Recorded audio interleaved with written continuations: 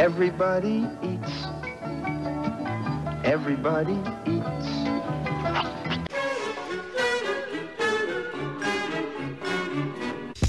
I ain't eating. You ain't eating? What you mean you ain't eating? You ain't making this paper, man? Everybody eat. I gotta eat, man. You are listening to the Everybody Eats podcast. Now for your host, Mr. A.J. Simmons. Hello, I'm Bill Hartley, president of Audio Renaissance. I'm very pleased to introduce you to this special 2-cassette edition of Napoleon Hill's classic, Think and Grow Rich, co-produced by Audio Renaissance Tapes and Cassette Productions Unlimited. This unique presentation of Think and Grow Rich combines excerpts from the book read by Joe Slattery with personal anecdotes told by the author himself, Napoleon Hill. Because there's so much valuable information contained in every minute of this 2-hour program, we've included a self-help success manual designed for you to use along with the audio cassettes. We hope that it'll assist you in organizing your study of Napoleon Hill's philosophy of success, and that it'll become a record of your personal growth as you think and grow rich. Just before we begin, I'd like to give you the following information from the publisher's preface.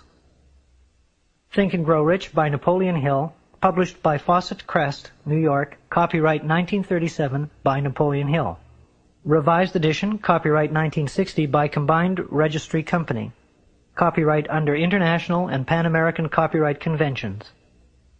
All rights reserved and transferred, January 1963, to Napoleon Hill Foundation, Charleston, South Carolina. And now, here's Joe Slattery with Napoleon Hill and our special presentation of Think and Grow Rich.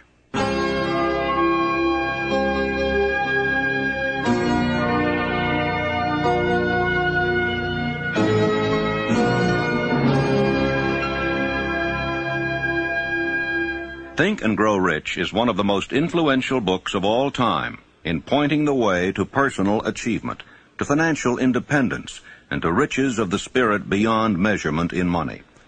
There has never been another book like it, nor ever can be. It was inspired by Andrew Carnegie, who disclosed his formula of personal achievement to the author, Napoleon Hill, many years ago. Carnegie not only made himself a multimillionaire, but he made millionaires of more than a score of men to whom he taught his secret. Another 500 wealthy men revealed the source of their riches to Napoleon Hill, who has spent a lifetime of research in bringing their message to people in all walks of life who are willing to give their thoughts, ideas, and organized plans in return for riches. The riches within your grasp cannot always be measured in money.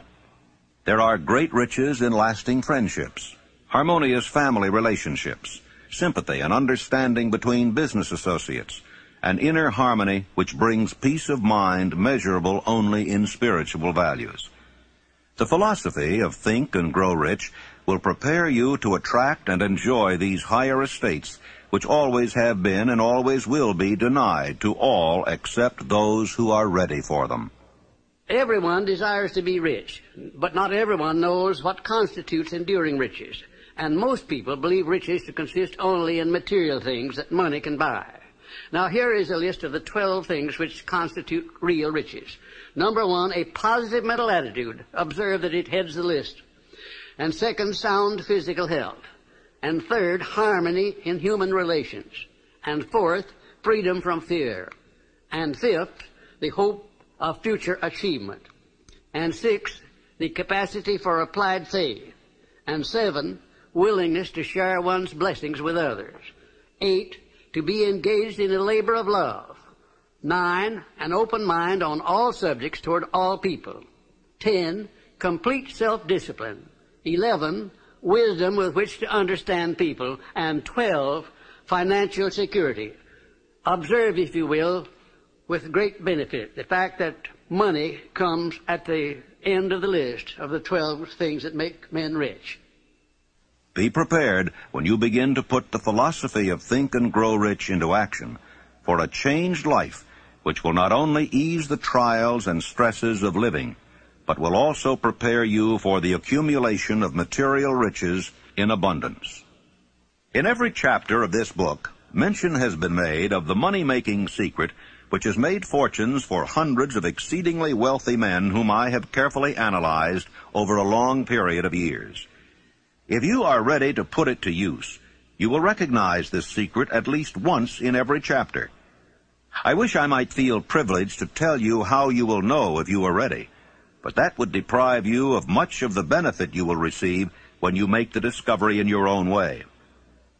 As a final word of preparation, before you begin the first chapter, may I offer one brief suggestion which may provide a clue by which the Carnegie secret may be recognized. It is this: all achievement, all earned riches have their beginning in an idea. If you are ready for the secret, you already possess one half of it. Therefore, you will readily recognize the other half the moment it reaches your mind. When you begin to think and grow rich, you will observe that riches begin with a state of mind, with definiteness of purpose, with little or no hard work. You and every other person ought to be interested in knowing how to acquire that state of mind which will attract riches. I spent 25 years in research because I, too, wanted to know how wealthy men became that way. My brother and I had matriculated at Georgetown University Law School intending to become lawyers. We didn't have any money, but I did have ability to write, and I promised that I would write stories about successful men, sell them to the magazines, and pay our way through. And my first assignment, fortunately, was with Andrew Carnegie in Pittsburgh. He gave me 3 hours. And when the 3 hours were over, he said, now, this interview is just beginning. Come on out the house, stay all night, and after dinner we'll take up the interview again. He kept me there 3 days and nights. And believe you me, I was more than flattered. I wondered what it was all about.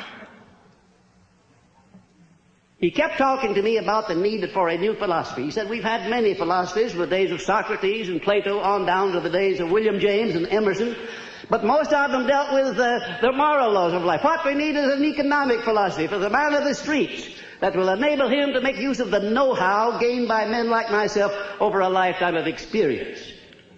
Well, it sounded very nice to me, except for one thing. I didn't know exactly what that word philosophy meant. And finally, at the end of the third day, he said, now look here, I have been talking to you for 3 days about the need for a new philosophy. I'm going to ask you a question about it. If I commission you to become the author of this philosophy, give you letters of introduction to men whose experiences you will need in collaboration with yourself, are you willing to put in 20 years of research, because that's how long it will take, paying your own way as you go along without any subsidy from me, yes or no? Ladies and gentlemen, there have been many times in my life when I have faced difficult problems and difficult decisions, and I don't think I ever faced one more embarrassing than that. Because when Mr. Carnegie put that proposition to me, my hand was down in my pocket, and I was fiddling with the money that I had there just about enough to get back to Washington, and if I had to stay at a hotel instead of Mr. Carnegie's house, I wouldn't have had that much. I didn't even know the meaning of the word philosophy, and here the richest man in the world wanted me to go to work for him for 20 years without pay. Wasn't that a situation for you? I started to tell Mr. Carnegie, I started to do just exactly what you or the most of us people would have done under the same circumstances. And what do you think that was? What would you have done if you would have faced that sort of proposition, going to work for 20 years without any pay for the richest man in the world? Well, yes, that's what I was about to do. But something inside of me wouldn't let me open my mouth until I got a hunch that if Mr. Carnegie had kept me there for 3 days, it must have been for a purpose. That he must have seen something in me that I didn't know was there.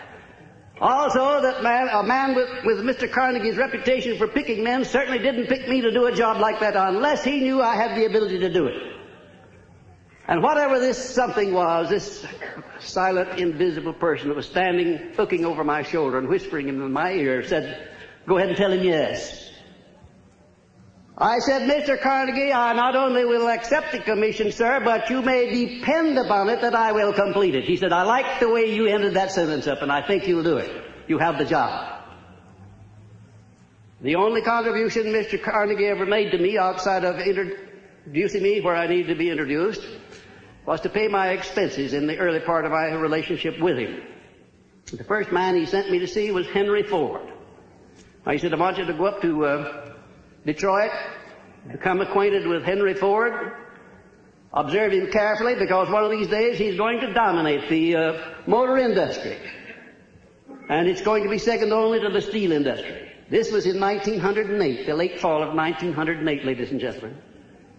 I went up there and spent 2 days trying to find Ford, and when I did find him, he came out of the rear of a shop where he'd been doing some experimenting with an old pair of overalls on, a plug hat or a derby hat that had been bashed in the crown, grease all over his hands. I remember he got my shirt sleeves dirty when I shook hands with him. And I sat down for a half hour with Mr. Ford, and about all of his conversation consisted of yes and no, mostly no. And I wondered how a man like Mr. Carnegie could have made a mistake like that. Imagine if Mr. Ford would ever be a leader in anything. Well, I won't tell you the rest of it. That's enough.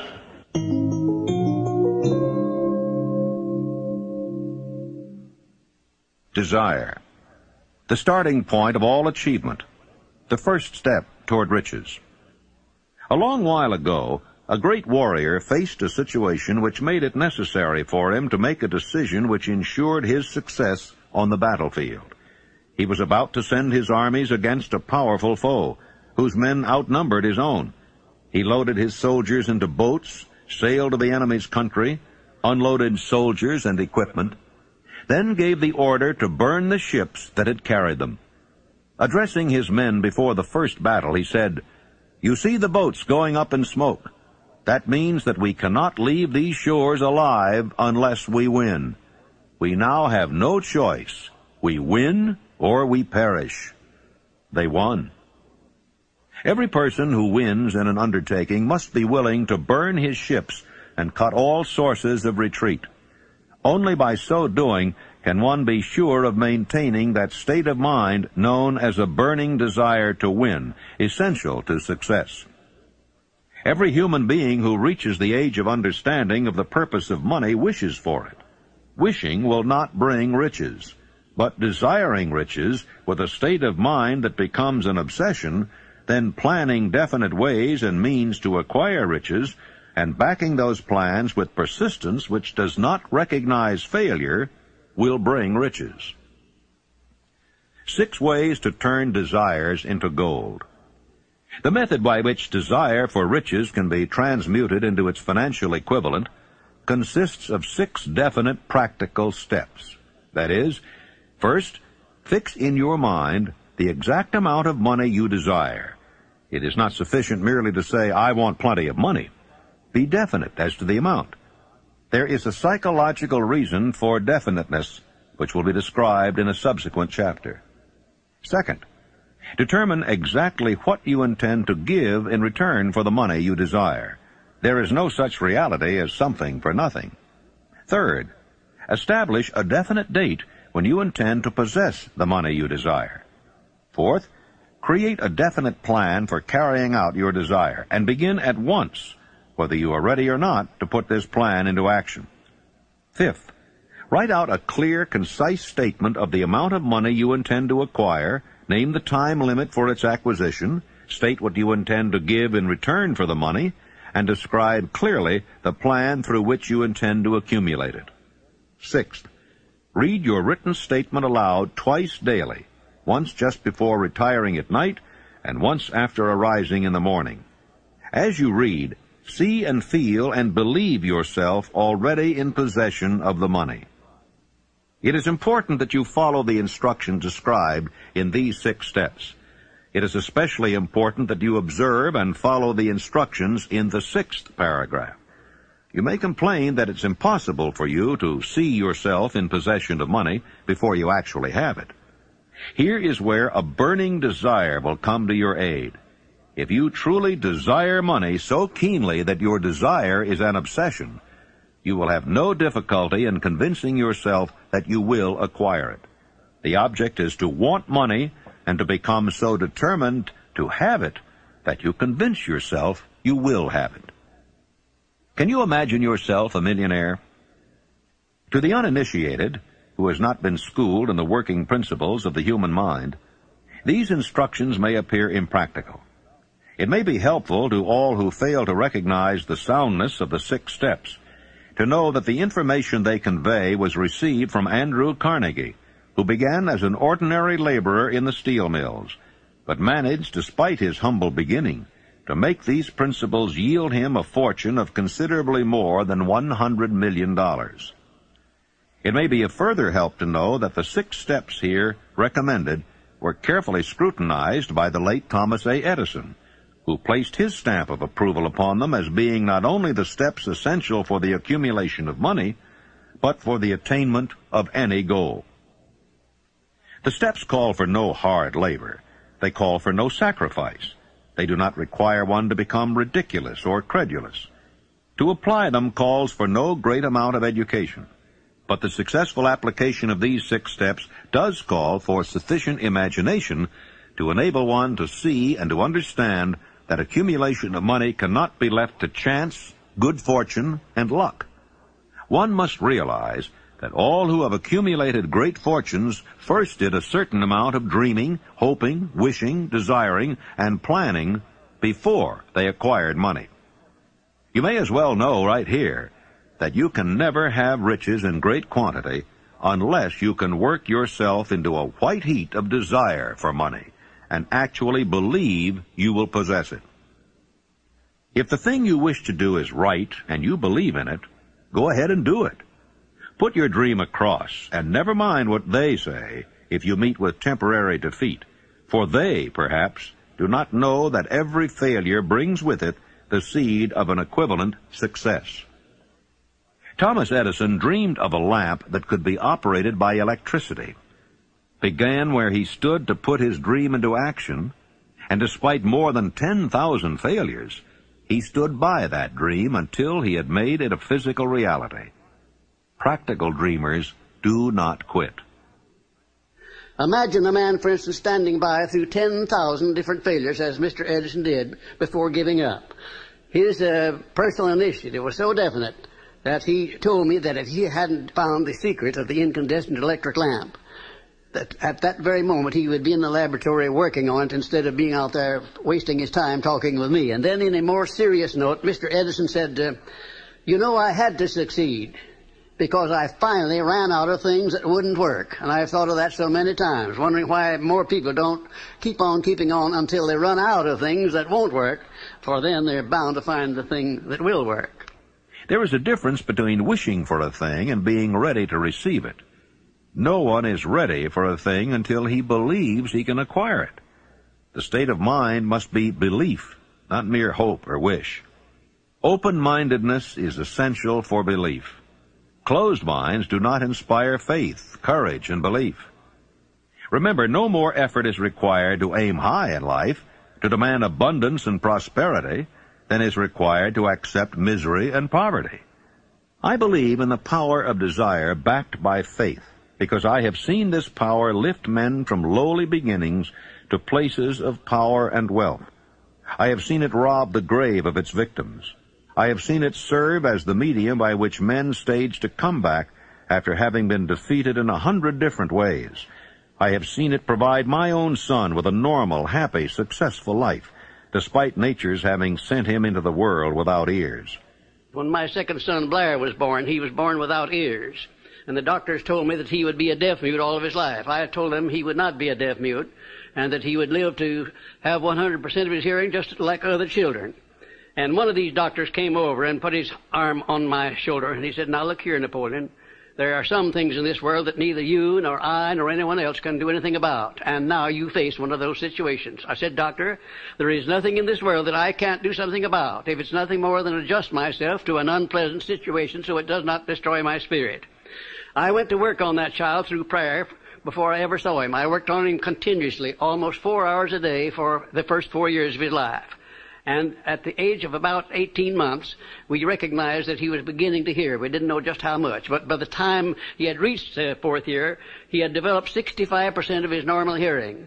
And in his 3rd year in college, in the University of West Virginia, the Acousticon Company, manufacturer of hearing aids, heard about this unusual case, the only one of its kind in the world where a child born without ears ever learned to hear.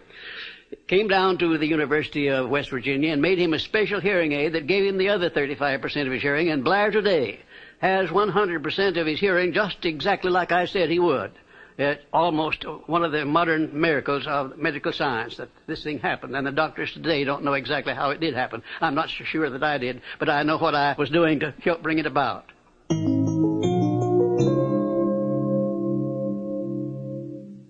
Faith is the head chemist of the mind. When faith is blended with thought, the subconscious mind instantly picks up the vibration, translates it into its spiritual equivalent, and transmits it to infinite intelligence, as in the case of prayer. The emotions of faith, love, and sex are the most powerful of all the major positive emotions. When the three are blended, they have the effect of coloring thought in such a way that it instantly reaches the subconscious mind, where it is changed into its spiritual equivalent, the only form that induces a response from infinite intelligence. How to develop faith? There comes now a statement which will give a better understanding of the importance the principle of autosuggestion assumes in the transmutation of desire into its physical or monetary equivalent. Namely, faith is a state of mind which may be induced or created by affirmation or repeated instructions to the subconscious mind through the principle of autosuggestion. Repetition of affirmation of orders to your subconscious mind is the only known method of voluntary development of the emotion of faith. No one is doomed to bad luck. There are millions of people who believe themselves doomed to poverty and failure because of some strange force over which they believe they have no control. They are the creators of their own misfortunes because of this negative belief, which is picked up by the subconscious mind and translated into its physical equivalent. In language which any normal human being can understand, we will describe all that is known about the principle through which faith may be developed where it does not already exist. Have faith in yourself, faith in the infinite. Before we begin, you should be reminded again that faith is the eternal elixir which gives life, power, and action to the impulse of thought. The foregoing sentence is worth reading a second time, and a third, and a fourth. It is worth reading aloud. Faith is the starting point of all accumulation of riches. Faith is the basis of all miracles and all mysteries which cannot be analyzed by the rules of science. Faith is the only known antidote for failure. Faith is the element, the chemical, which, when mixed with prayer, gives one direct communication with infinite intelligence. Faith is the element which transforms the ordinary vibration of thought created by the finite mind of man into the spiritual equivalent. Faith is the only agency through which the cosmic force of infinite intelligence can be harnessed and used by man. Thoughts which are mixed with any of the feelings of emotions constitute a magnetic force which attracts other similar or related thoughts. Now let us go back to the starting point and become informed as to how the original seed of an idea, plan, or purpose may be planted in the mind. The information is easily conveyed. Any idea, plan, or purpose may be placed in the mind through repetition of thought. This is why you are asked to write out a statement of your major purpose or definite chief aim, commit it to memory, and repeat it in audible words day after day, until these vibrations of sound have reached your subconscious mind. Resolve to throw off the influences of any unfortunate environment and to build your own life to order. Taking inventory of mental assets and liabilities, you may discover that your greatest weakness is lack of self-confidence. This handicap can be surmounted and timidity translated into courage through the aid of the principle of autosuggestion. The application of this principle may be made through a simple arrangement of positive thought impulses stated in writing, memorized, and repeated until they become a part of the working equipment of the subconscious faculty of your mind. Self-confidence formula. First, I know that I have the ability to achieve the object of my definite purpose in life. Therefore, I demand of myself persistent, continuous action toward its attainment, and I here and now promise to render such action. Second, I realize the dominating thoughts of my mind will eventually reproduce themselves in outward physical action and gradually transform themselves into physical reality. Therefore, I will concentrate my thoughts for 30 minutes daily upon the task of thinking of the person I intend to become, thereby creating in my mind a clear mental picture. Third, I know through the principle of autosuggestion, any desire that I persistently hold in my mind will eventually seek expression through some practical means of attaining the object back of it. Therefore, I will devote 10 minutes daily to demanding of myself the development of self-confidence. Fourth, I have clearly written down a description of my definite chief aim in life, and I will never stop trying until I shall have developed sufficient self-confidence for its attainment. Fifth, I fully realize that no wealth or position can long endure unless built upon truth and justice. Therefore, I will engage in no transaction which does not benefit all whom it affects. I will succeed by attracting to myself the forces I wish to use and the cooperation of other people. I will induce others to serve me because of my willingness to serve others. I will eliminate hatred, envy, jealousy, selfishness, and cynicism by developing love for all humanity, because I know that a negative attitude toward others can never bring me success. I will cause others to believe in me because I will believe in them and in myself. I will sign my name to this formula, commit it to memory, and repeat it aloud once a day, with full faith that it will gradually influence my thoughts and actions so that I will become a self-reliant and successful person. The disaster of negative thinking. The subconscious mind makes no distinction between constructive and destructive thought impulses. It works with the material we feed it, through our thought impulses. The subconscious mind will translate into reality a thought driven by fear just as readily as it will translate into reality a thought driven by courage or faith. Like the wind which carries one ship east and another west, the law of autosuggestion will lift you up or pull you down according to the way you set your sails of thought.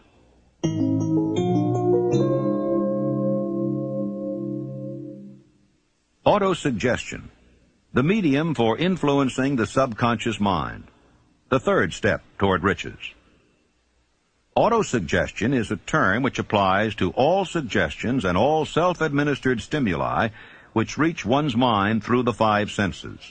Stated in another way, autosuggestion is self-suggestion. It is the agency of communication between that part of the mind where conscious thought takes place, and that which serves as the seat of action for the subconscious mind. See and feel money in your hands. You were instructed in the last of the 6 steps described in the chapter on desire to read aloud twice daily the written statement of your desire for money, and to see and feel yourself in possession of the money. By following these instructions, you communicate the object of your desire directly to your subconscious mind in a spirit of absolute faith.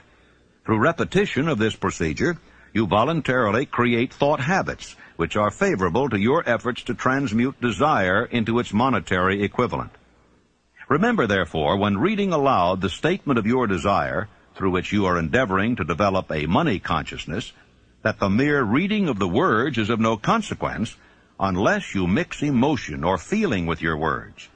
Your subconscious mind recognizes and acts only upon thoughts which have been well mixed with emotion or feeling. Plain, unemotional words do not influence the subconscious mind. You will get no appreciable results until you learn to reach your subconscious mind with thoughts or spoken words which have been well emotionalized with belief. Do not become discouraged if you cannot control and direct your emotions the first time you try to do so. Remember, there is no such possibility as something for nothing. You cannot cheat, even if you desire to do so. The price of ability to influence your subconscious mind is everlasting persistence in applying the principles described here. You cannot develop the desired ability for a lower price. You and you alone must decide whether or not the reward for which you are striving, the money consciousness, is worth the price you must pay for it in effort. Your ability to use the principle of autosuggestion will depend very largely upon your capacity to concentrate upon a given desire until that desire becomes a burning obsession.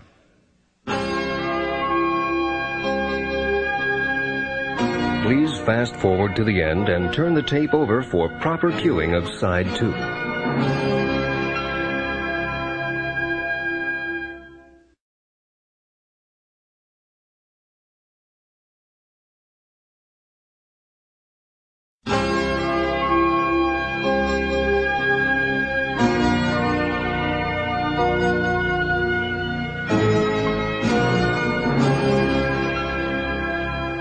6 steps to stimulate your subconscious mind.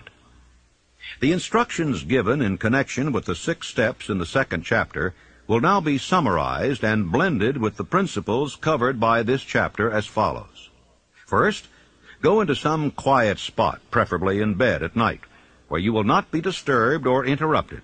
Close your eyes and repeat aloud, so you may hear your own words, the written statement of the amount of money you intend to accumulate, the time limit for its accumulation, and a description of the service or merchandise you intend to give in return for the money. As you carry out these instructions, see yourself already in possession of the money. For example, suppose that you intend to accumulate $50,000 by the 1st of January 5 years hence, that you intend to give personal services in return for the money in the capacity of a salesman. Your written statement of your purpose should be similar to the following. By the 1st day of January 19 so-and-so, I will have in my possession $50,000, which will come to me in various amounts from time to time during the interim. In return for this money, I will give the most efficient service of which I am capable, rendering the fullest possible quantity and the best possible quality of service in the capacity of salesman of, and here describe the service or merchandise you intend to sell. I believe that I will have this money in my possession. My faith is so strong that I can now see this money before my eyes. I can touch it with my hands.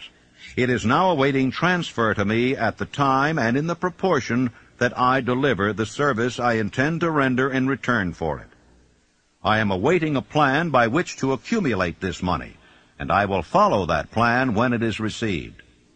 Second, repeat this program night and morning until you can see in your imagination the money you intend to accumulate. Third, place a written copy of your statement where you can see it night and morning, and read it just before retiring and upon arising until it has been memorized. Remember, as you carry out these instructions, that you are applying the principle of autosuggestion for the purpose of giving orders to your subconscious mind. Remember also that your subconscious mind will act only upon instructions which are emotionalized and handed over to it with feeling. Faith is the strongest and most productive of the emotions. Follow the instructions given in the chapter on faith. These instructions may at first seem abstract. Do not let this disturb you. Follow the instructions, no matter how abstract or impractical they may at first appear to be. The time will soon come, if you do as you've been instructed, in spirit as well as in act, when a whole new universe of power will unfold to you.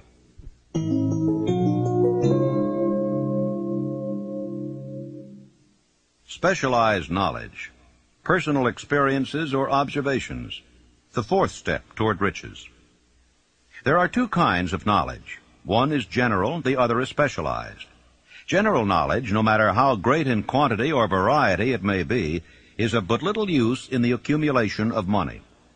The faculties of the great universities possess in the aggregate practically every form of general knowledge known to civilization. Most of the professors have but little money. They specialize on teaching knowledge, but they do not specialize on the organization or the use of knowledge. Knowledge will not attract money unless it is organized and intelligently directed through practical plans of action to the definite end of accumulation of money. Lack of understanding of this fact has been the source of confusion to millions of people who falsely believe that knowledge is power. It is nothing of the sort. Knowledge is only potential power. It becomes power only when and if it is organized into definite plans of action and directed to a definite end. This missing link in all systems of education may be found in the failure of educational institutions to teach their students how to organize and use knowledge after they acquire it.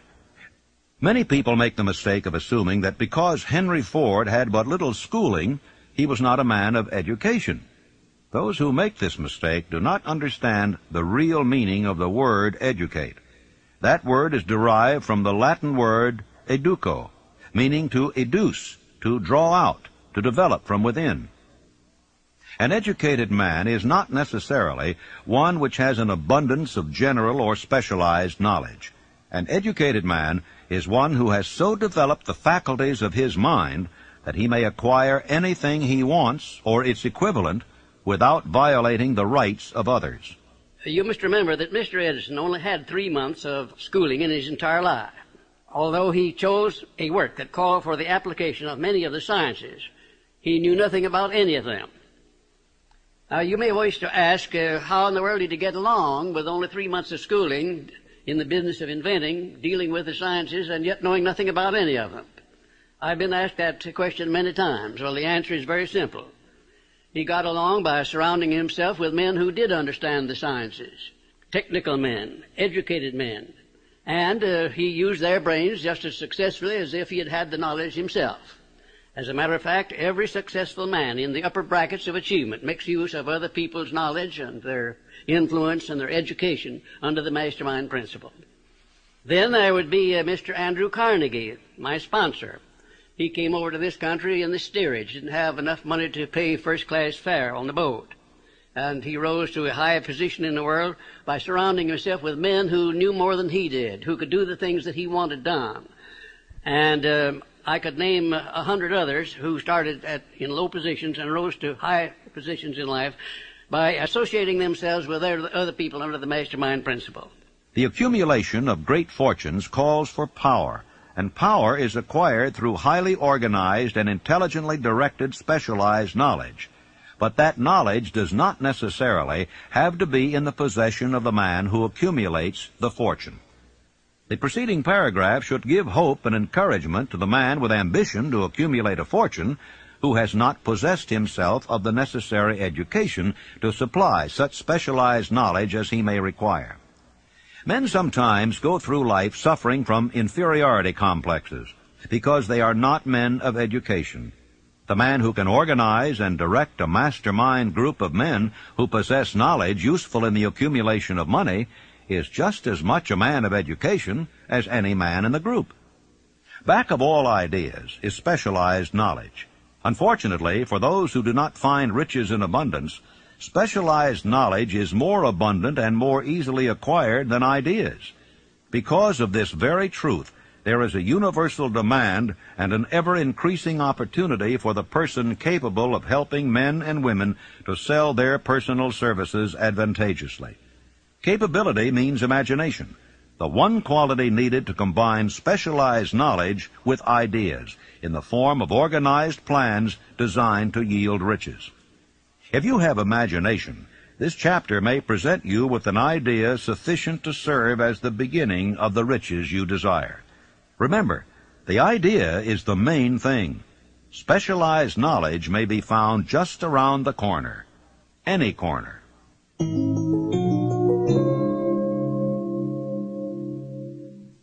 Imagination. The workshop of the mind.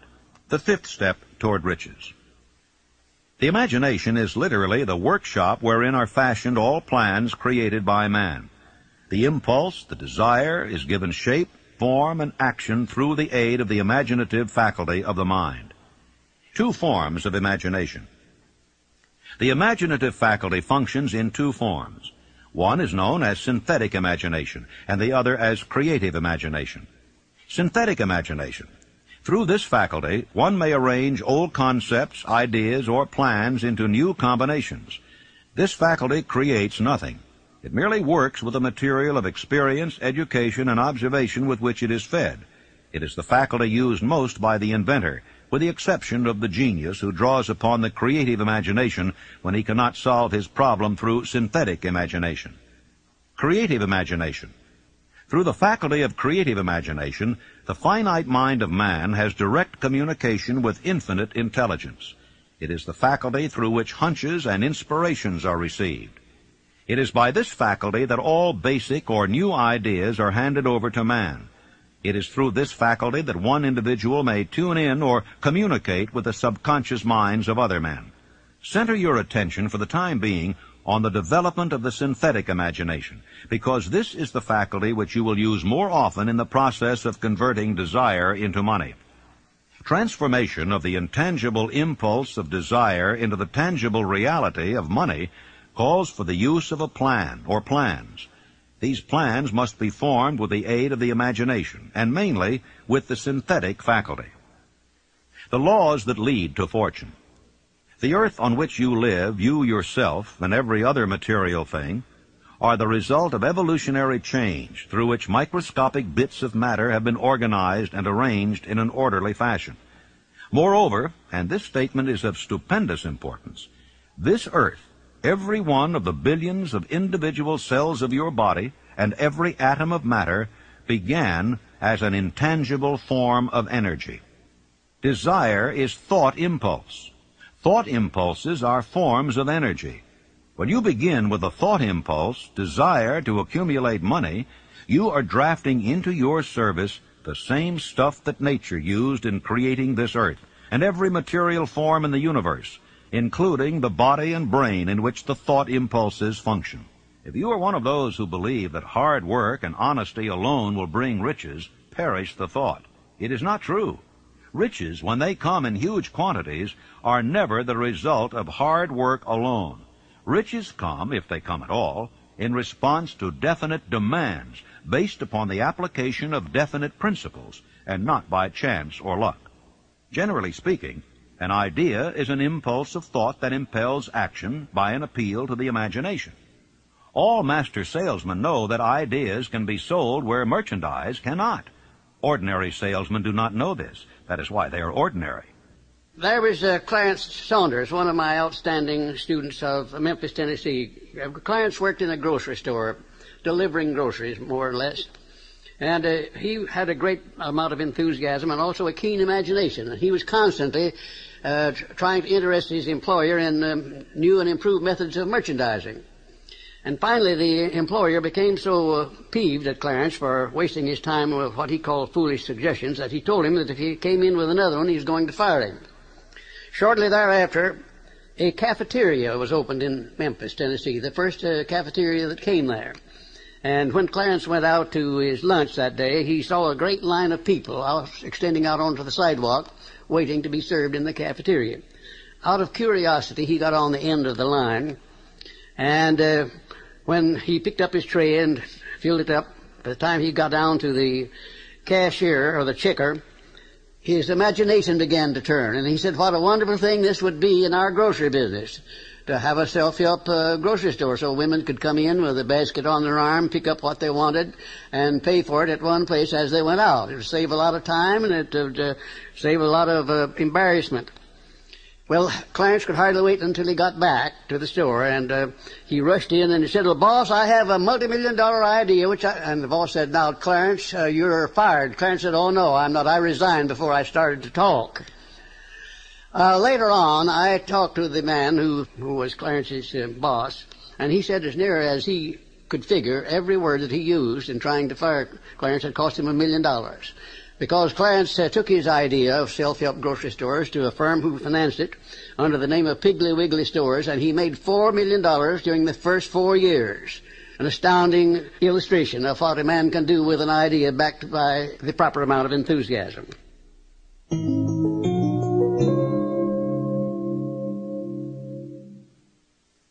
Organized planning. The crystallization of desire into action.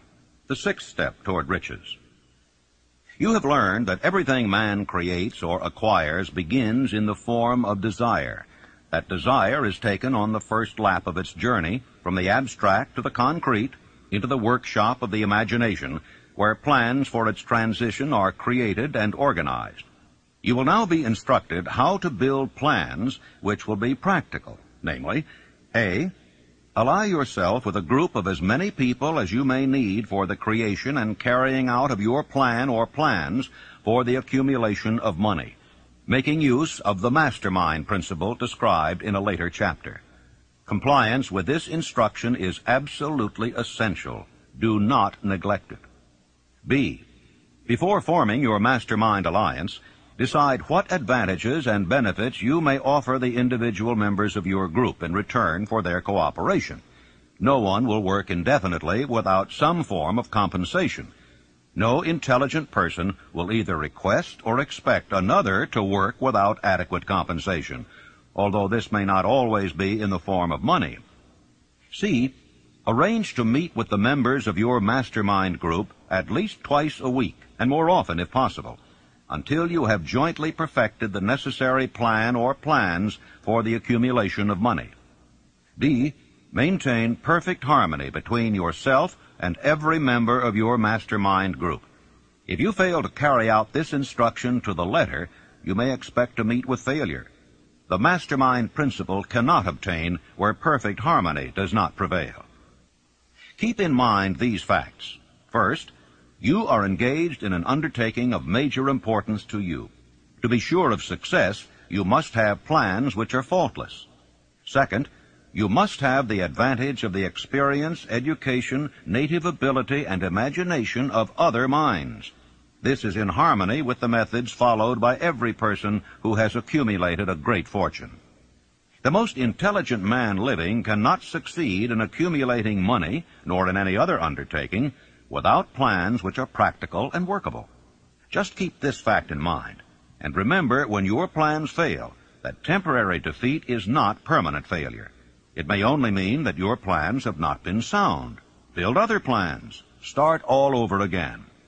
No follower of this philosophy can reasonably expect to accumulate a fortune without experiencing temporary defeat. When defeat comes, accept it as a signal that your plans are not sound. Rebuild those plans and set sail once more toward your coveted goal. If you give up before your goal has been reached, you are a quitter. A quitter never wins, and a winner never quits. Lift this sentence out. Write it on a piece of paper in letters an inch high, and place it where you will see it every night before you go to sleep, and every morning before you go to work. Take my son Blair, for instance, who was born without any sign of ears. As a result of that adversity, he was trained to believe that it was not an adversity, that it was a blessing, because it would cause people to recognize his condition, and they'd go out of their way to be kind to him, and that's exactly the way it turned out. I have often said that my son Blair has made it possible to get through life with less resistance than his other two brothers who have all of their faculties. Adversity. I think I can tell you, had it not been for the many adversities which I experienced in the early part of my work with Andrew Carnegie, I never would have completed the science of personal achievement. I had adversity after adversity, but I learned to transmute those adversities into something constructive and to come up with something that would take the place of an adversity. Every time I failed, I said, well, this is just another opportunity that I have to prove that my philosophy can take care of the situation of failure. I learned to transmute all failures into successes. I also learned the difference between temporary defeat and failure. Most people accept defeat as permanent failure. Defeat is never failure. No circumstance is ever failure until it is accepted by the individual as such. And that's one of the greatest things that I learned about this principle of profiting by adversity. When you begin to select members for your mastermind group, endeavor to select those who do not take defeat seriously. Some people foolishly believe that only money can make money. This is not true. Desire, transmuted into its monetary equivalent through the principles laid down here, is the agency through which money is made. Money of itself is nothing but inert matter. It cannot move, think, or talk, but it can hear when a man who desires it calls it to come. Planning the sale of personal services. Intelligent planning is essential for success in any undertaking designed to accumulate riches. Here will be found detailed instructions to those who must begin the accumulation of riches by selling personal services. It should be encouraging to know that practically all the great fortunes began in the form of compensation for personal services, or from the sale of ideas. What else except ideas and personal services would one not possessed of property have to give in return for riches? The major attributes of leadership. The following are important factors of leadership. 1.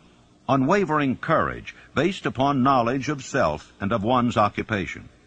No follower wishes to be dominated by a leader who lacks self-confidence and courage. No intelligent follower will be dominated by such a leader very long. 2. Self-control. The man who cannot control himself can never control others. Self-control sets a mighty example for one's followers, which the more intelligent will emulate. 3. A keen sense of justice. Without a sense of fairness and justice, no leader can command and retain the respect of his followers. 4. Definiteness of decision. The man who wavers in his decisions shows that he is not sure of himself, cannot lead others successfully. 5. Definiteness of plans. The successful leader must plan his work and work his plan. A leader who moves by guesswork without practical, definite plans is comparable to a ship without a rudder. Sooner or later he will land on the rocks. 6. The habit of doing more than paid for. One of the penalties of leadership is the necessity of willingness upon the part of the leader to do more than he requires of his followers. 7. A pleasing personality. No slovenly, careless person can become a successful leader. Leadership calls for respect. Followers will not respect a leader who does not grade high on all of the factors of a pleasing personality. 8. Sympathy and understanding. The successful leader must be in sympathy with his followers. Moreover, he must understand them and their problems. 9. Mastery of detail. Successful leadership calls for mastery of the details of the leader's position. 10. Willingness to assume full responsibility. The successful leader must be willing to assume responsibility for the mistakes and the shortcomings of his followers. If he tries to shift this responsibility, he will not remain the leader. If one of his followers makes a mistake and shows himself incompetent, the leader must consider that it is he who failed. 11. Cooperation. The successful leader must understand and apply the principles of cooperative effort and be able to induce his followers to do the same. Leadership calls for power, and power calls for cooperation. How to get the exact position you desire. Everyone enjoys doing the kind of work for which he is best suited. An artist loves to work with paints, a craftsman with his hands, a writer loves to write. Those with less definite talents have their preferences for certain fields of business and industry. If America does anything well, it offers a full range of occupations: tilling the soil, manufacturing, marketing, and the professions. First, decide exactly what kind of job you want. If the job doesn't already exist, perhaps you can create it. Second, choose the company or individual for whom you wish to work. Third, study your prospective employer as to policies, personnels, chances of advancement. Fourth, by analysis of yourself and your talents and capabilities, figure what you can offer and plan ways and means of giving advantages, services, developments, ideas that you believe you can successfully deliver. Fifth, forget about a job. Forget whether or not there is an opening. Forget the usual routine of, have you got a job for me? Concentrate on what you can give. Sixth, once you have your plan in mind, arrange with an experienced writer to put it on paper in neat form and in full detail. Seventh, present it to the proper person with authority, and he will do the rest. Every company is looking for men who can give something of value, whether it be ideas, services, or connections. Every company has room for the man who has a definite plan of action which is to the advantage of that company. This line of procedure may take a few days or weeks of extra time, but the difference in income, in advancement, and in gaining recognition will save years of hard work at small pay. It has many advantages, the main one being that it will often save from 1 to 5 years of time in reaching a chosen goal. Every person who starts or gets in halfway up the ladder does so by deliberate and careful planning. For instance, back in the early days when I wanted to get a job from a certain firm while I was going to high school, here's the way I went about it. I wrote an application stating my qualifications and my desire for the job. The answer came back, no, too sorry, no position open. Next, I sent a telegram. Answer was still no. Next, I sent a special delivery letter every day for a week. Answer was still no. Next, I sent a special delivery every hour for 2 days. And the firm telegraphed me to come and go to work.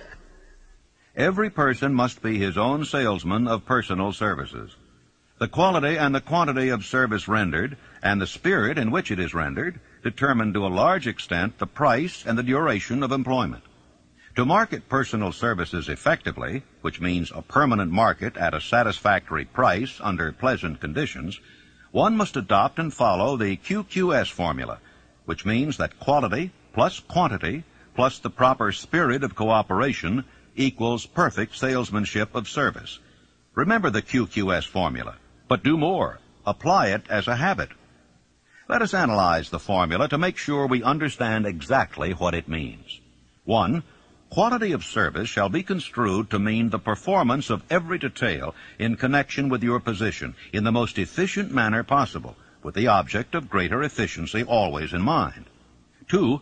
Quantity of service shall be understood to mean the habit of rendering all the service of which you are capable at all times, with the purpose of increasing the amount of service rendered as greater skill is developed through practice and experience.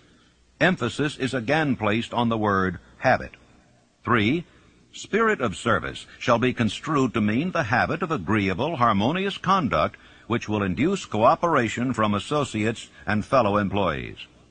Well, let me relate my experience with Franklin D. Roosevelt in the White House in 1933, and will give you a fine indication of how the students of this philosophy may profit by this important principle.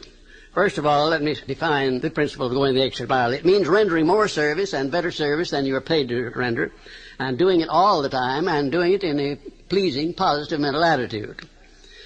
When I went to work for the President in 1933, nothing was said at the beginning about how much I was to receive or who was to pay it. And I had been there about 3 months when one day Franklin D. Roosevelt asked me who was paying my salary and how much I was getting, and I said, well, Mr. President, that's something I would like to know myself. I haven't heard anything about it. And we talked on for a little while, and I said, well, now, Mr. President, you know, I have been serving you ever since you were Assistant Secretary of the Navy, and particularly while you were Governor of New York. And you will recall, of course, that up to this time I have never rendered you a bill or asked you to pay me $1 for my services, and I'm not going to start now. But if you insist upon it, suppose you put me on the payroll at $1 a year. And that's exactly what he did. Well, I took my typewriter down to the White House, and when I wasn't actually serving the President or some member of his staff or cabinet, I started writing books. I wrote 6 books that first year, among them Think and Grow Rich, the book that has made me popular all over the world, you might say. I had no intention of publishing that book when I was writing it. I was writing it to myself to keep my mind positive in those days of chaos. Well, some 3 years after I left the service of the President, I got out these manuscripts and read them, and I made up my mind that the only one worth publishing was Think and Grow Rich. And when I took it to my publisher, he said, well, what is in this book that leads you to believe it would sell? I said, you will have to read it to find out. He took it home with him and read it. He had his whole staff read it paragraph by paragraph, and then they took a vote on it, and they voted unanimously that it was the best manuscript that ever came to that publishing house.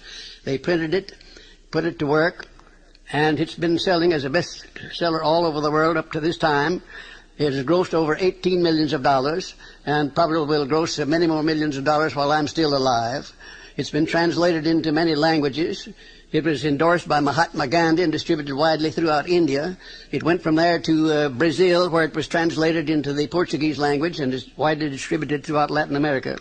And I think if you'll stop and consider the wages that I asked, the wages that I received of $1 a year, and the service that I gave for that, you'll recognize what can be accomplished by going the extra mile.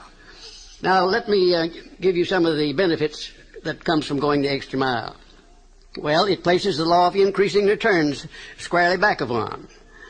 It brings one to the favorable attention of those who can and do provide opportunities for self-promotion. It tends to permit one to become indispensable in many different human relationships, and therefore enables one to command more than average compensation. It leads to a mental growth and physical perfection in various forms of service, thereby developing greater ability and skill in one's chosen vocation. It protects one against the loss of employment and places one in a position to choose his own job and working conditions.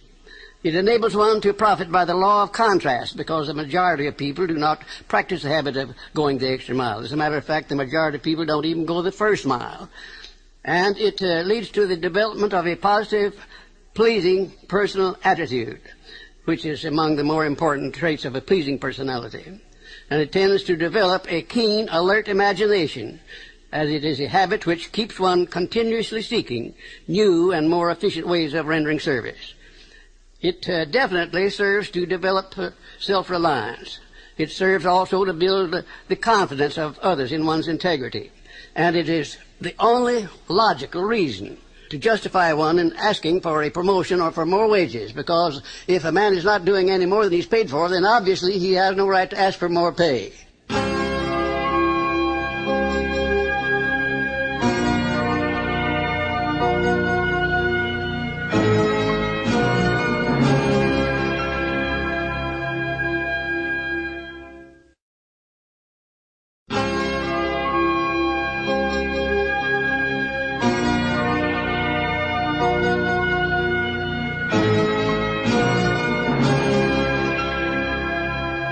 Do you know your own worth? The oldest of admonitions is, man, know thyself. If you market merchandise successfully, you must know the merchandise. The same is true in marketing personal services.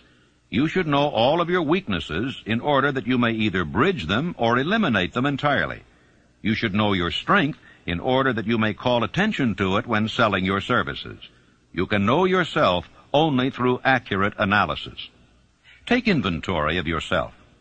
Annual self-analysis is an essential in the effective marketing of personal services, as is annual inventory in merchandising. Moreover, the yearly analysis should disclose a decrease in faults and an increase in virtues. One goes ahead, stands still, or goes backward in life. One's object should be, of course, to go ahead. Annual self-analysis will disclose whether advancement has been made, and if so, how much. It will also disclose any backward steps one may have made. The effective marketing of personal services requires one to move forward even if the progress is slow.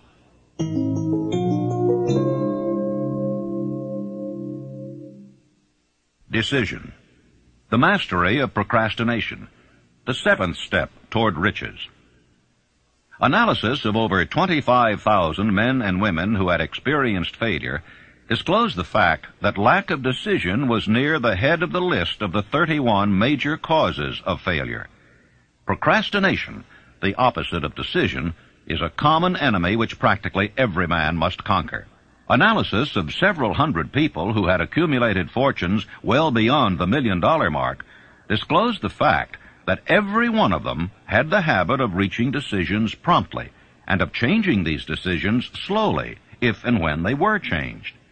People who fail to accumulate money, without exception, have the habit of reaching decisions, if at all, very slowly, and of changing these decisions quickly and often. Tips on making your own decisions. The majority of people who fail to accumulate money sufficient for their needs are generally easily influenced by the opinions of others. They permit the newspapers and the gossiping neighbors to do their thinking for them. Opinions are the cheapest commodities on earth.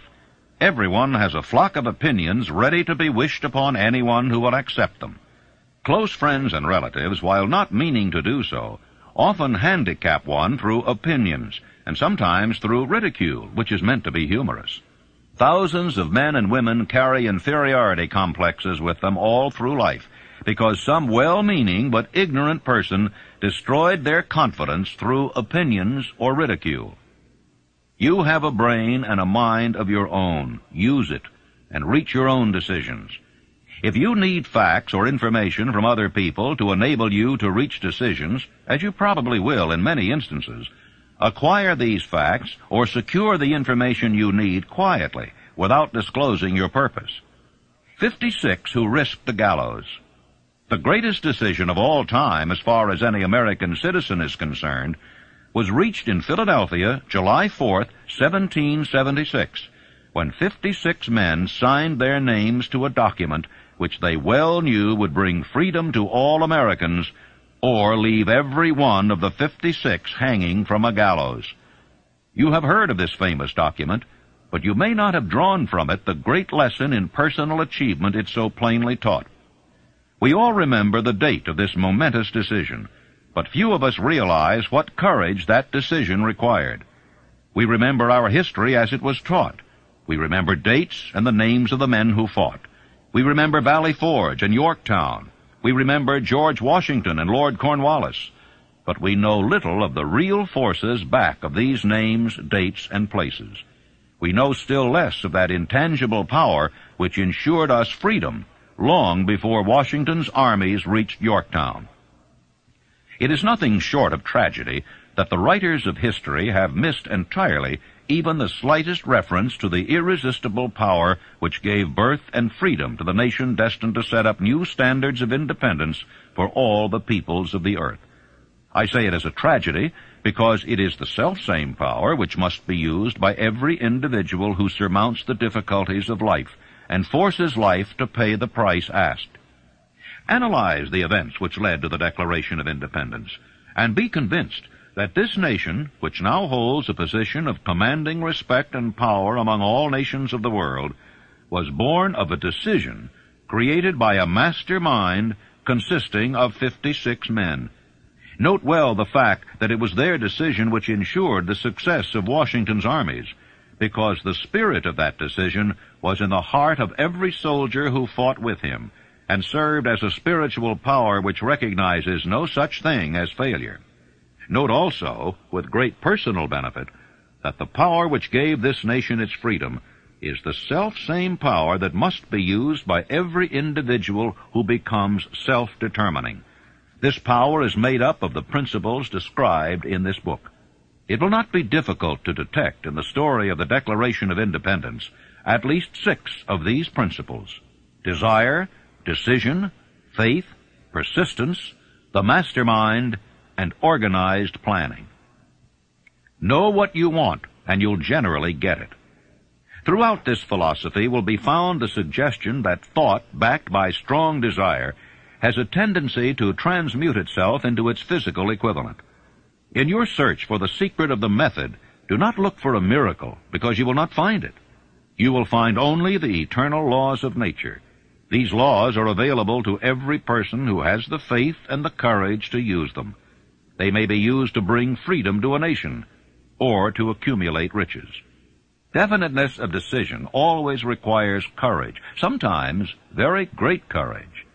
The 56 men who signed the Declaration of Independence staked their lives on the decision to affix their signatures to that document.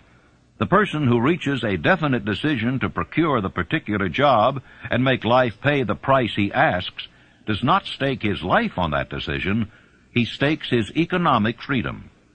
Financial independence, riches, desirable business, and professional positions are not within reach of the person who neglects or refuses to expect, plan, and demand these things. The person who desires riches in the same spirit that Samuel Adams desired freedom for the colonies is sure to accumulate wealth.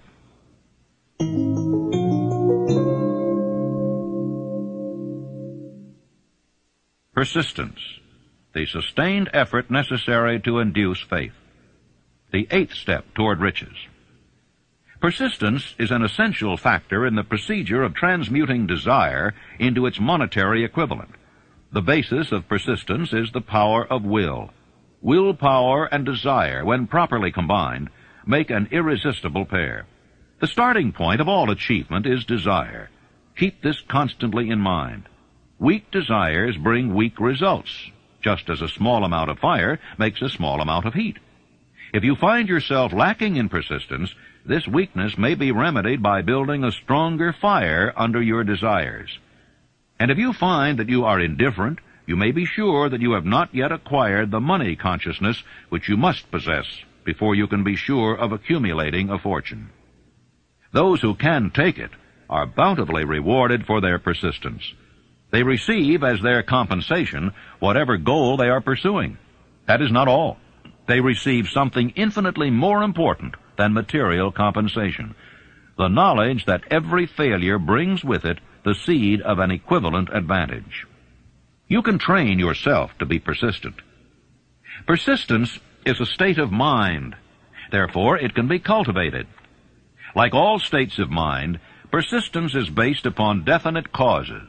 Among them, these. A. Definiteness of purpose. Knowing what one wants is the first and perhaps the most important step toward the development of persistence. A strong motive forces one to surmount many difficulties. B. Desire. It is comparatively easy to acquire and to maintain persistence in pursuing the object of intense desire. C. Self-reliance. Belief in one's ability to carry out a plan encourages one to follow the plan through with persistence. Self-reliance can be developed through the principle described in the chapter on autosuggestion. D. Definiteness of plans. Organized plans, even though they may be weak and entirely impractical, encourage persistence. E. Accurate knowledge. Knowing that one's plans are sound, based upon experience or observation, encourages persistence. Guessing instead of knowing destroys persistence. F. Cooperation. Sympathy, understanding, and harmonious cooperation with others tend to develop persistence. G. Willpower. The habit of concentrating one's thoughts upon the building of plans for the attainment of a definite purpose leads to persistence. H. Habit. Persistence is the direct result of habit. The mind absorbs and becomes a part of the daily experiences upon which it feeds. Fear, the worst of all enemies, can be effectively cured by forced repetition of acts of courage. Everyone who has seen active service in war knows this. Take your own persistence inventory. Before leaving the subject of persistence, take inventory of yourself and determine in what particular, if any, you are lacking in this essential quality. Measure yourself courageously, point by point, and see how many of the 8 factors of persistence you lack. The analysis may lead to discoveries that will give you a new grip on yourself. If you fear criticism, let us examine some of the symptoms of the fear of criticism. The majority of people permit relatives, friends, and the public at large to so influence them that they cannot live their own lives because they fear criticism. Huge numbers of people make mistakes in marriage, stand by the bargain, and go through life miserable and unhappy because they fear criticism, which may follow if they correct the mistake. Anyone who has submitted to this form of fear knows the irreparable damage it does by destroying one's ambition and the desire to achieve. Millions of people neglect to acquire belated educations after having left school because they fear criticism. Countless numbers of men and women, both young and old, permit relatives to wreck their lives in the name of duty because they fear criticism. Duty does not require any person to submit to the destruction of his personal ambitions and the right to live his own life in his own way. People refuse to take chances in business because they fear the criticism which may follow if they fail. The fear of criticism in such cases is stronger than the desire for success. How to develop persistence? There are 4 simple steps which lead to the habit of persistence. They call for no great amount of intelligence, no particular amount of education, and but little time or effort. The necessary steps are 1. a definite purpose backed by burning desire for its fulfillment. 2, a definite plan expressed in continuous action. 3, a mind closed tightly against all negative and discouraging influences, including negative suggestions of relatives, friends, and acquaintances. 4, a friendly alliance with one or more persons who will encourage one to follow through with both plan and purpose. These 4 steps are essential for success in all walks of life. The entire purpose of the 13 principles of this philosophy is to enable one to take these 4 steps as a matter of habit. These are the steps by which one may control one's economic destiny. They are the steps that lead to freedom and independence of thought. They are the steps that lead to riches in small or great quantities. They lead the way to power, fame, and worldly recognition. They are the 4 steps which guarantee favorable breaks. They are the steps that convert dreams into physical realities. They lead also to the mastery of fear, discouragement, and indifference. There is a magnificent reward for all who learn to take these 4 steps. It is the privilege of writing one's own ticket and of making life yield whatever price is asked. How to master difficulties. What mystical power gives to men of persistence the capacity to master difficulties? Does the quality of persistence set up in one's mind some form of spiritual, mental, or chemical activity which gives one access to supernatural forces? Does infinite intelligence throw itself on the side of the person who still fights on after the battle has been lost, with the whole world on the opposing side? You may be interested in knowing that I had the help of some 500 of the most successful men in America to help me create the science of personal achievement. Among them were such men as Thomas A. Edison, Henry Ford, John Wanamaker. Let me tell you about one man, perhaps my most outstanding student, who has made a tremendous success of his life by applying definiteness of purpose. His name is W. Clement Stone, president of the Combined Insurance Company of America. Right after Think and Grow Rich was published in 1937, someone gave Mr. Stone a copy of this book, and he was so impressed by it that he laid out a 20-year plan for himself. At that time, he was selling insurance, I suppose making $200 or $300, maybe $400 a week at the most. Now, his plan called for him to own a company of his own within 20 years, and for him to be president of it, and his personal fortune to be not less than $10 million. Well, long before the 20 years were up, he was the president and majority owner of 4 large insurance companies. His personal fortune was over $35 million, and today it is estimated that his fortune is over $100 million. And he attributes his success entirely to the application of the famous Andrew Carnegie philosophy, and particularly to the application of definiteness of purpose. His 2,000 salesmen are known to be the most successful men in the insurance field, and every one of those 2,000 men has been taught to use the science of personal achievement and to emphasize the principle of definiteness of purpose.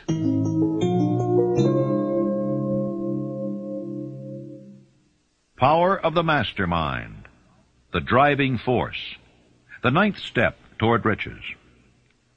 Power is essential for success in the accumulation of money. Plans are inert and useless without sufficient power to translate them into action. This chapter will describe the method by which an individual may attain and apply power. Power may be defined as organized and intelligently directed knowledge. Power, as the term is here used, refers to organized effort, sufficient to enable an individual to transmute desire into its monetary equivalent. Organized effort is produced through the coordination of effort of 2 or more people who work toward a definite end in a spirit of harmony. Power is required for the accumulation of money. Power is necessary for the retention of money after it has been accumulated. Let us ascertain how power may be acquired. If power is organized knowledge, let us examine the sources of knowledge. A. Infinite intelligence. This source of knowledge may be contacted through the procedure described in another chapter with the aid of creative imagination. B. Accumulated experience. The accumulated experience of man, or that portion of it which has been organized and recorded, may be found in any well-equipped public library. An important part of this accumulated experience is taught in public schools and colleges, where it has been classified and organized. C. Experiment and research. In the field of science, and in practically every other walk of life, men are gathering, classifying, and organizing new facts daily. This is the source to which one must turn when knowledge is not available through accumulated experience. Here, too, the creative imagination must often be used. Knowledge may be required from any of the foregoing sources. It may be converted into power by organizing it into definite plans, and by expressing those plans in terms of action. Gaining power through the mastermind. The mastermind may be defined as coordination of knowledge and effort in a spirit of harmony between two or more people for the attainment of a definite purpose.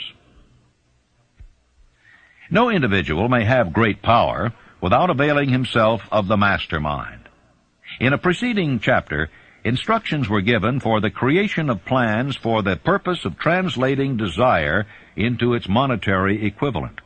If you carry out these instructions with persistence and intelligence, and use discrimination in the selection of your mastermind group, your objective will have been halfway reached even before you begin to recognize it. So you may better understand the intangible potentialities of power available to you through a properly chosen mastermind group. We will here explain the two characteristics of the mastermind principle, one of which is economic in nature and the other psychic. The economic feature is obvious. Economic advantages may be created by any person who surrounds himself with the advice, counsel, and personal cooperation of a group of men who are willing to lend him wholehearted aid in a spirit of perfect harmony. This form of cooperative alliance has been the basis of nearly every great fortune. Your understanding of this great truth may definitely determine your financial status. The psychic phase of the mastermind principle is much more difficult to comprehend. You may catch a significant suggestion from this statement. No two minds ever come together without thereby creating a third invisible, intangible force which may be likened to a third mind. How to multiply your brain power. Man's brain may be compared to an electric battery. It is a well-known fact that a group of electric batteries will provide more energy than a single battery.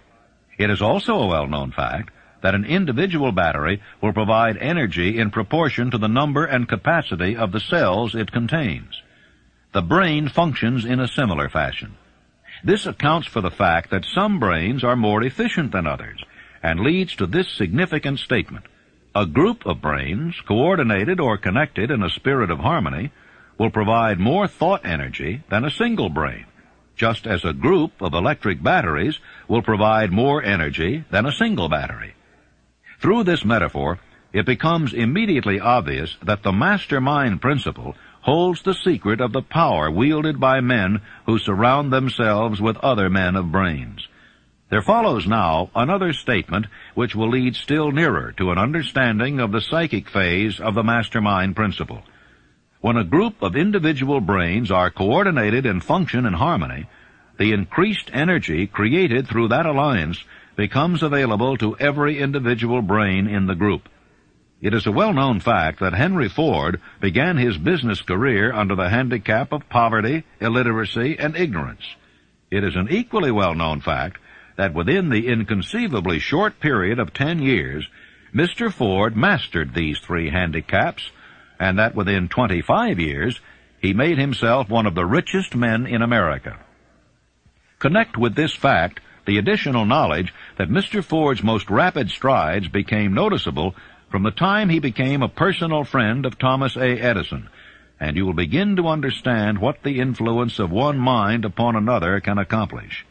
Go a step farther and consider the fact that Mr. Ford's most outstanding achievements began from the time that he formed the acquaintance of Harvey Firestone, John Burroughs, and Luther Burbank, each a man of great brain capacity.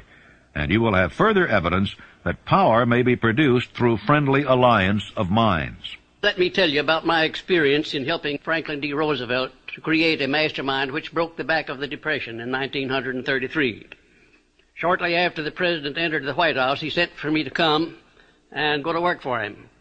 We created one of the most outstanding masterminds that this nation has ever known, perhaps. It consisted of both houses of Congress working in harmony with the President, something that never had been done before and never has been done since, probably to the extent that we accomplished it there in 1933. The majority of the newspaper publishers of America, regardless of their political leanings, practically every one of them got behind the President as a result of this mastermind operation which we set up at the White House. And the radio station operators, without any reference whatsoever to their political leanings, they got behind the President and they used the material which I prepared to send out to go over the air. In other words, material that we used to sell the good features of the United States instead of dwelling upon the bad ones. And then the churches of all denominations, I have never seen such a job as they did. The priests and the clergymen of all denominations went into their pulpits and they did a wonderful job of selling the United States of America to the people. Then the leaders of both the major political parties, they crossed party lines. There were no Democrats and no Republicans, no anything else in Congress. They were nothing but Americans helping the President of the United States to bring this country out of chaos. And then most of all, there was a majority of the American people of all political and religious leanings. I have never seen the people of the United States get behind a president so squarely as they did behind FDR in those perilous days of 1933. Now, here was a mastermind alliance that served a great purpose at a time of need. And I hope to see the time come when I may contribute my services in building a mastermind alliance that will permanently serve the President of the United States as it did in 1933.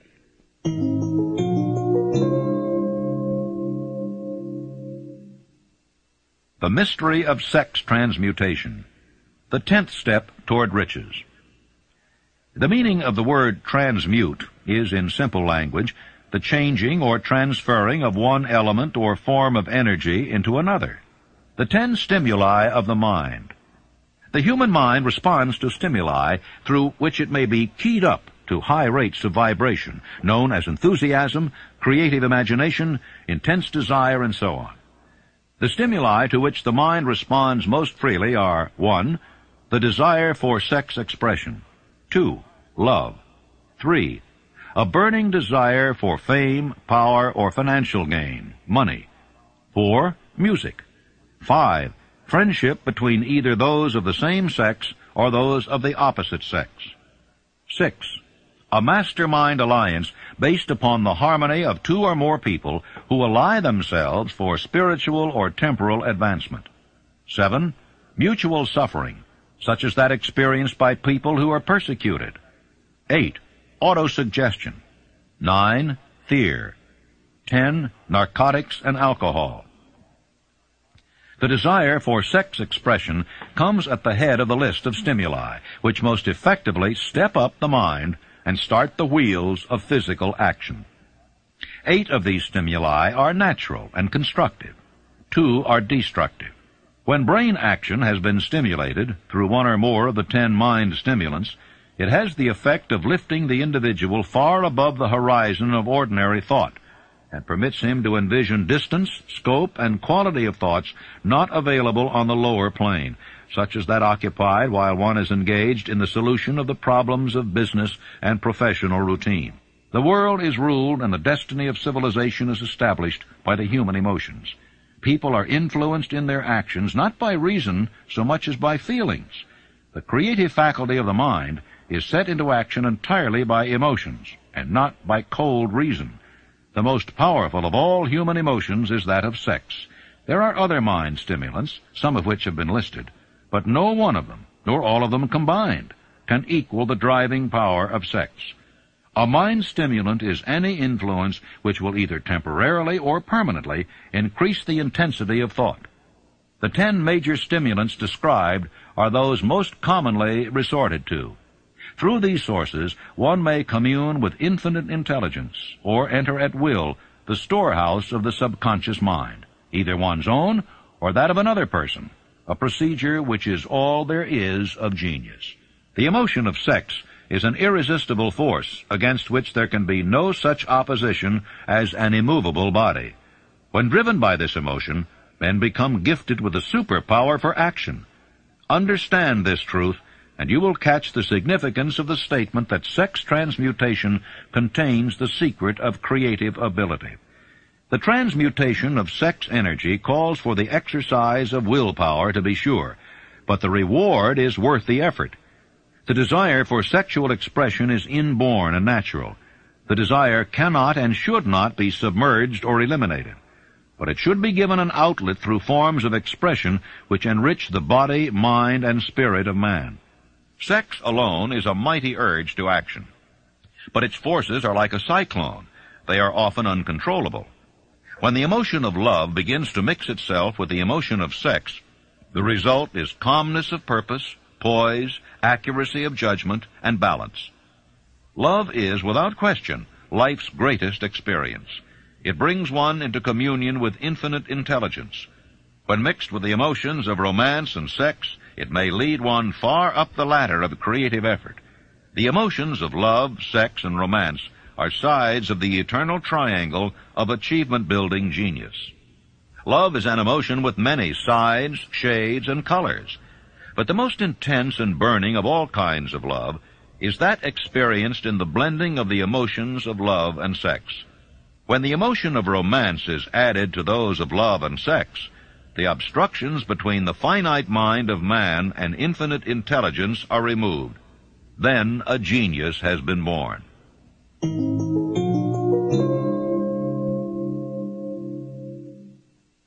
The subconscious mind, the connecting link, the 11th step toward riches.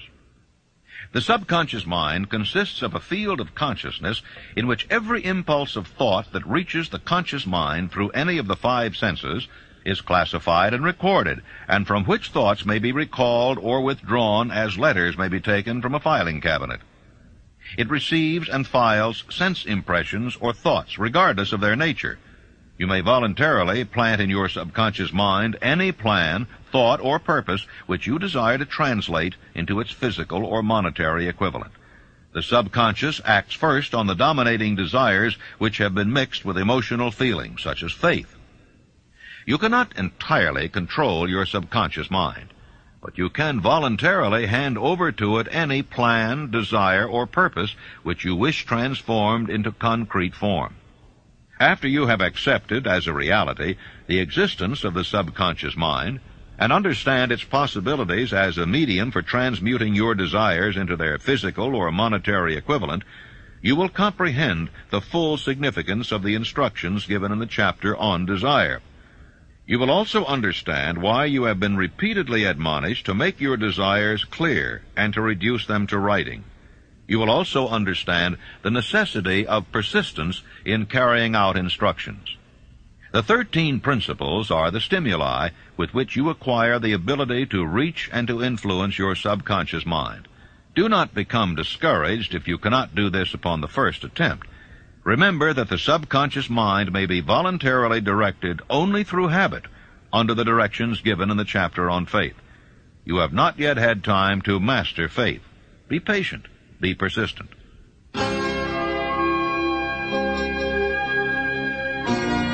Please fast forward to the end and turn the tape over for proper cueing of side 4.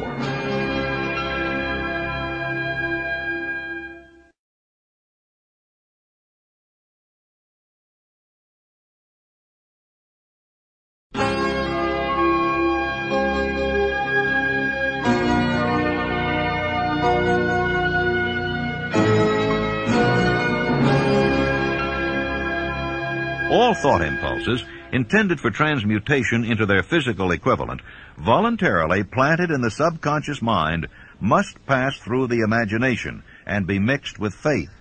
The mixing of faith with a plan or purpose intended for submission to the subconscious mind may be done only through the imagination. From these statements, you will readily observe that voluntary use of the subconscious mind calls for coordination and application of all the principles. You are preparing yourself to influence and control the inner audience of your subconscious mind in order to hand over to it the desire for money, which you wish transmuted into its monetary equivalent. It is essential, therefore, that you understand the method of approach to this inner audience. You must speak its language, or it will not heed your call. It understands best the language of emotion or feeling. Let us therefore describe here the 7 major positive emotions and the 7 major negative emotions, so that you may draw upon the positives and avoid the negatives when giving instructions to your subconscious mind. The 7 major positive emotions: the emotion of desire, the emotion of faith, the emotion of love, the emotion of sex, the emotion of enthusiasm, the emotion of romance, the emotion of hope. There are other positive emotions, but these are the 7 most powerful and the ones most commonly used in creative effort. Master these 7 emotions. They can be mastered only by use, and the other positive emotions will be at your command when you need them. Remember in this connection that you are studying a book which is intended to help you develop a money consciousness by filling your mind with positive emotions. The 7 major negative emotions to be avoided: the emotion of fear, the emotion of jealousy, the emotion of hatred, the emotion of revenge, the emotion of greed, the emotion of superstition, the emotion of anger. Positive and negative emotions cannot occupy the mind at the same time. One or the other must dominate. It is your responsibility to make sure that positive emotions constitute the dominating influence of your mind. Here the law of habit will come to your aid. Form the habit of applying and using the positive emotions. Eventually they will dominate your mind so completely that the negatives cannot enter it. Only by following these instructions literally and continuously can you gain control over your subconscious mind. The presence of a single negative in your conscious mind is sufficient to destroy all chances of constructive aid from your subconscious mind.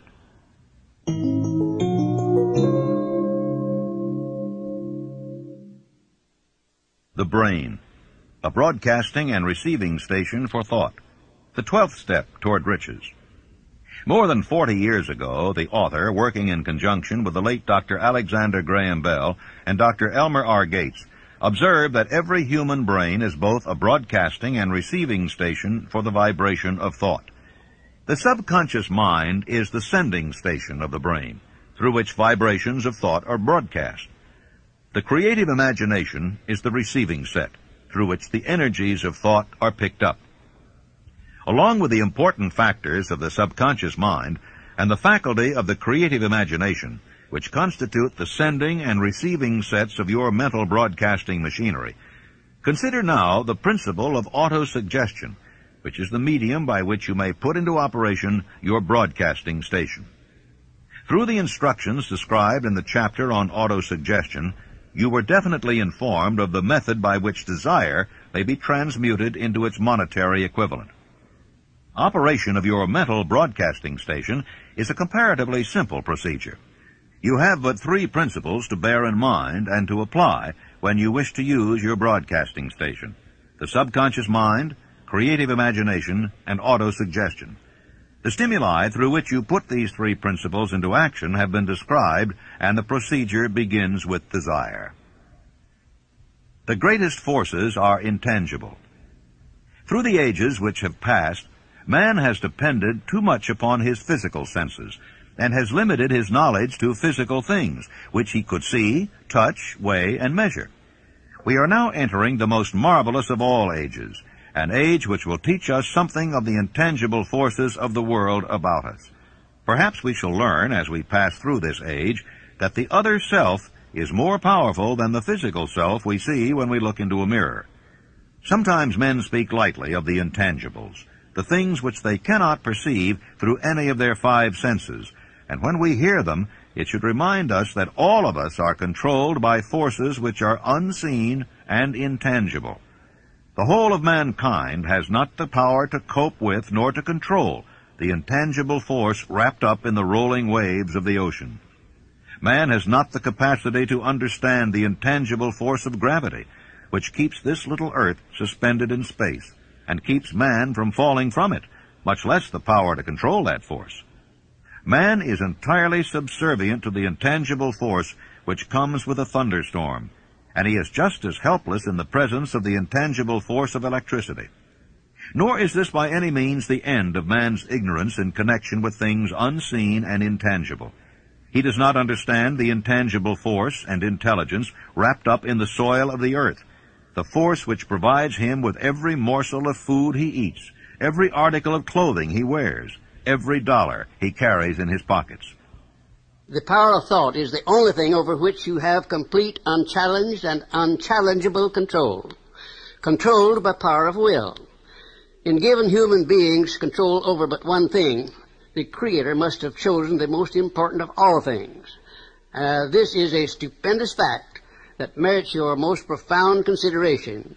If you give it this sort of consideration, you will discover for yourself the rich promises available to those who become masters of their own mind power through self-discipline.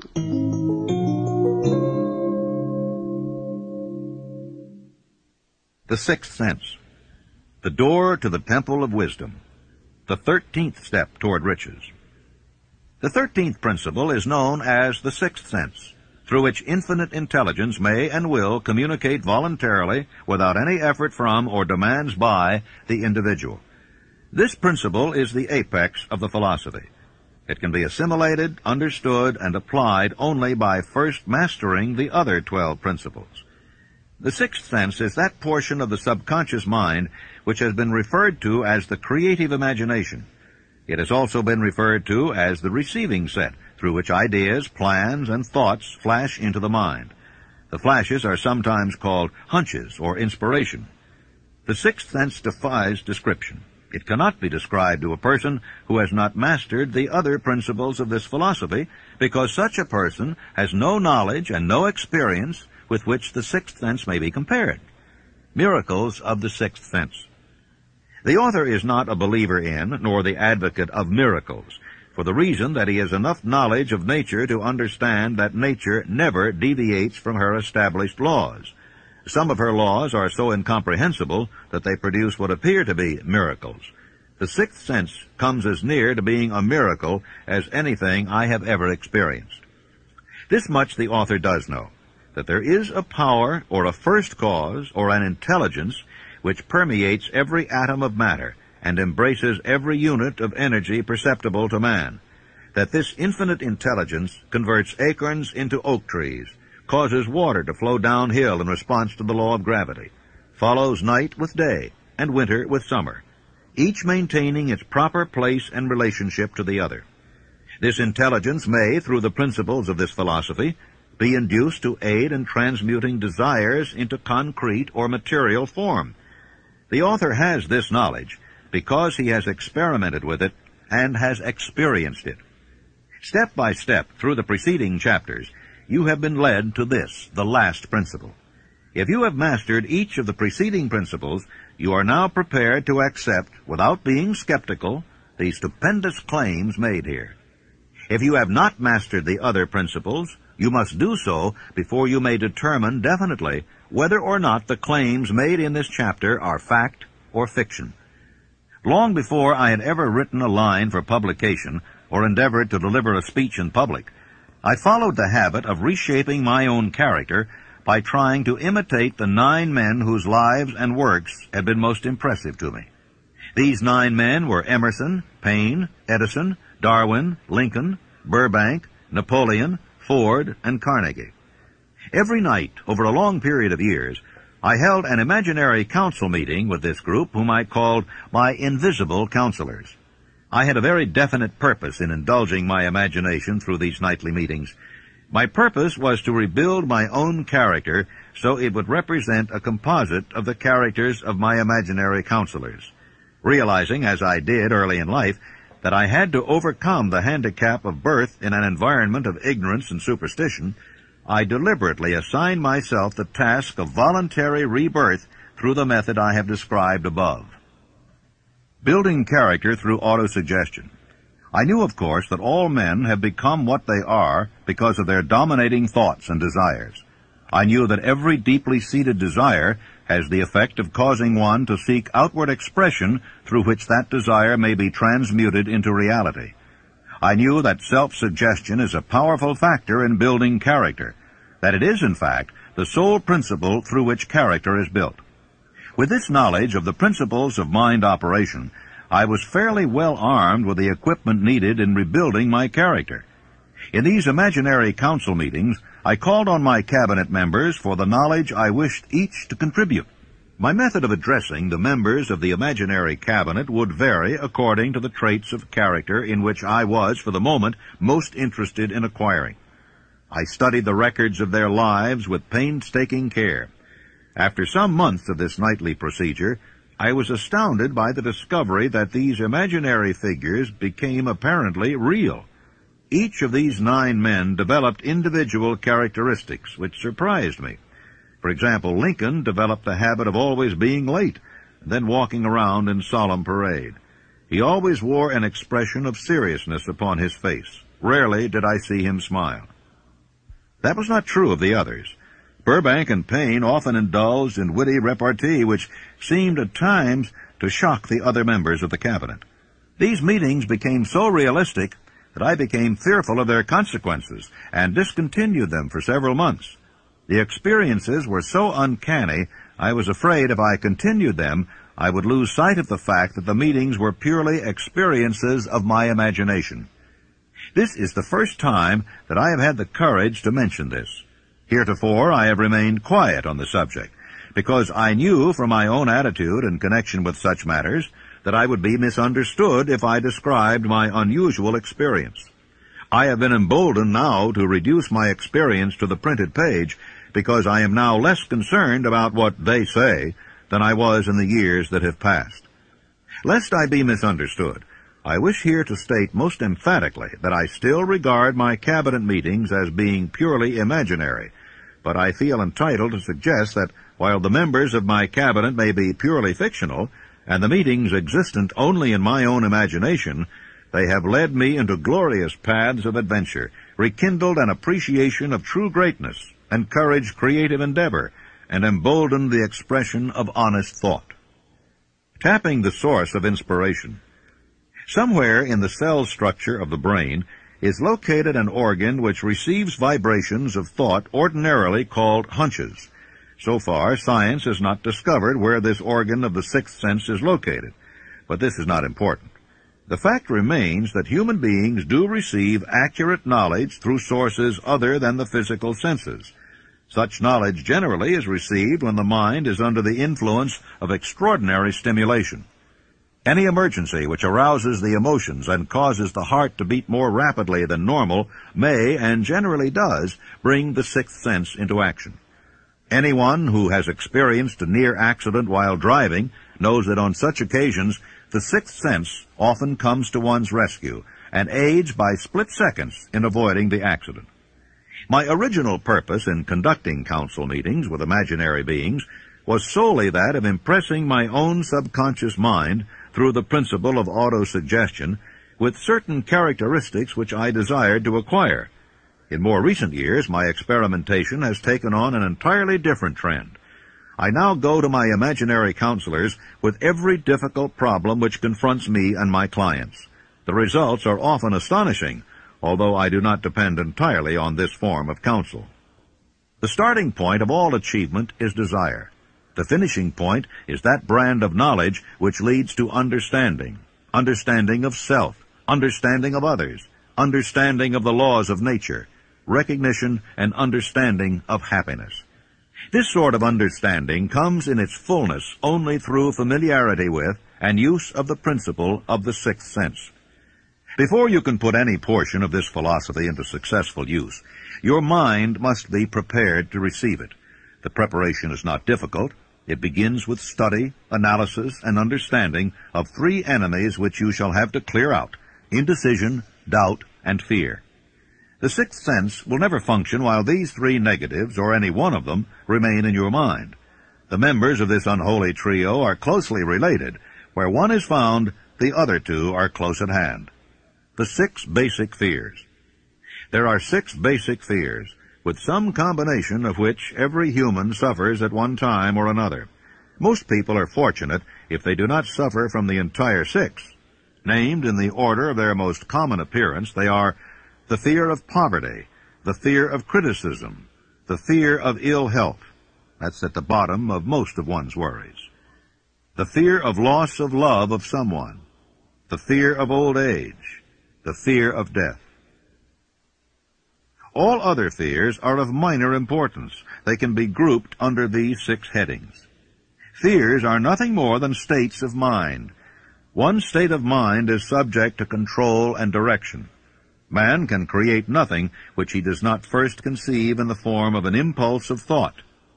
Following this statement comes another of still greater importance, namely, man's thought impulses begin immediately to translate themselves into their physical equivalent, whether those thoughts are voluntary or involuntary. Thought impulses which are picked up by mere chance, thoughts which have been released by other minds, may determine one's financial, business, professional, or social destiny just as surely as do the thought impulses which one creates by intent and design. We are here laying the foundation for the presentation of a fact of great importance to the person who does not understand why some people appear to be lucky, while others of equal or greater ability, training, experience, and brain capacity seem destined to ride with misfortune. This fact may be explained by the statement that every human being has the ability to completely control his own mind. And with this control, obviously, every person may open his mind to the tramp thought impulses which are being released by other brains, or close the doors tightly and admit only thought impulses of his own choice. Nature has endowed man with absolute control over but one thing, and that is thought. This fact, coupled with the additional fact that everything which man creates begins in the form of a thought, leads one very near to the principle by which fear may be mastered.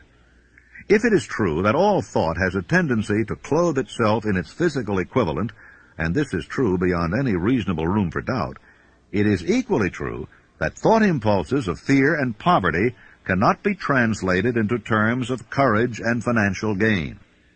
The 6 basic fears become translated into a state of worry through indecision. Relieve yourself forever of the fear of death by reaching a decision to accept death as an inescapable event. Whip the fear of poverty by reaching a decision to get along with whatever wealth you can accumulate without worry. Put your foot upon the neck of fear of criticism by reaching a decision not to worry about what other people think, do, or say. Eliminate the fear of old age by reaching a decision to accept it, not as a handicap, but as a great blessing which carries with it wisdom, self-control, and understanding not known to youth. Acquit yourself of the fear of ill health by the decision to forget symptoms. Master the fear of loss of love by reaching a decision to get along without love if that is necessary. Kill the habit of worry in all its forms by reaching a general blanket decision that nothing which life has to offer is worth the price of worry. With this decision will come poise, peace of mind, and calmness of thought, which will bring happiness. A man whose mind is filled with fear not only destroys his own chances of intelligent action, but he transmits these destructive vibrations to the minds of all who come into contact with him, and also destroys their chances. The devil's workshop. In addition to the 6 basic fears, there is another evil by which people suffer. It constitutes a rich soil in which the seeds of failure grow abundantly. It is so subtle that its presence often is not detected.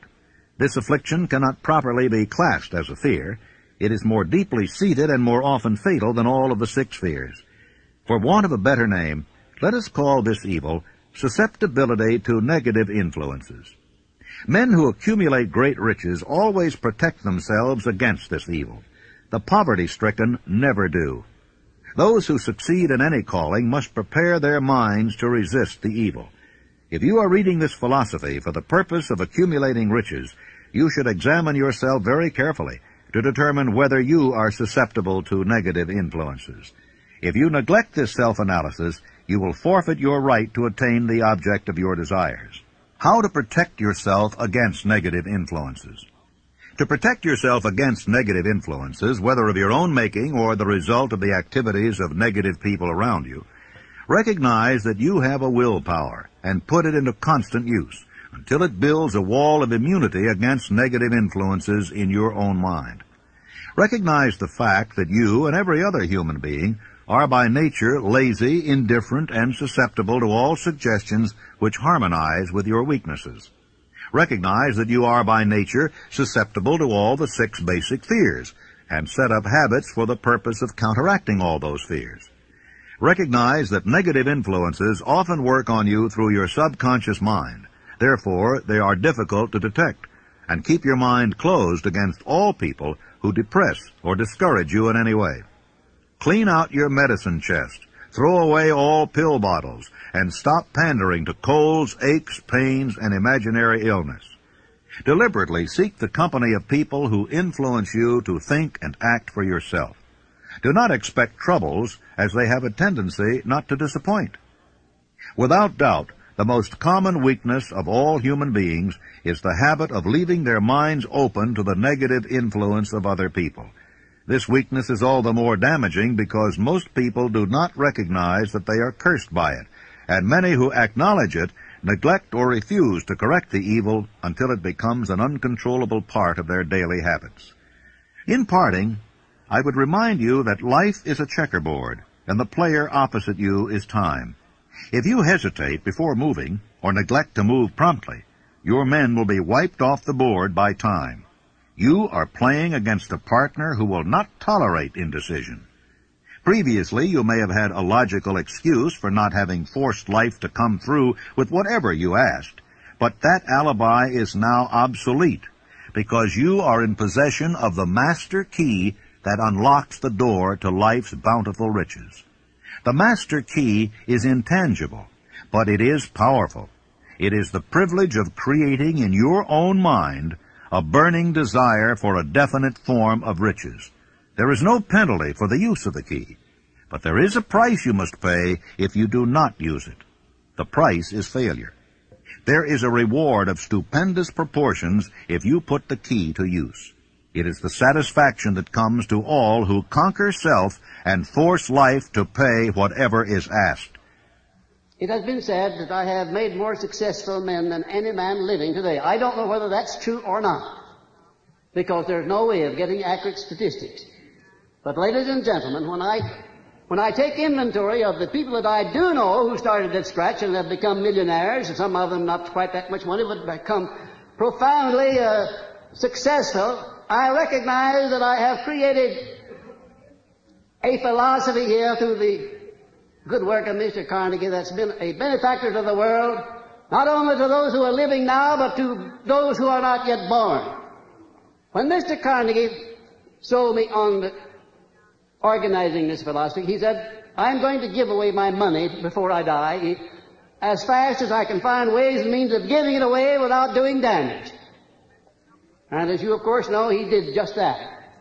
He gave it away for educational purposes, libraries, foundations for the maintenance of peace, and in every way that he could conceive. But he said, by far the greatest part of my riches I am entrusting to you to take to the people of the world in the form of the know-how through which I gain my money.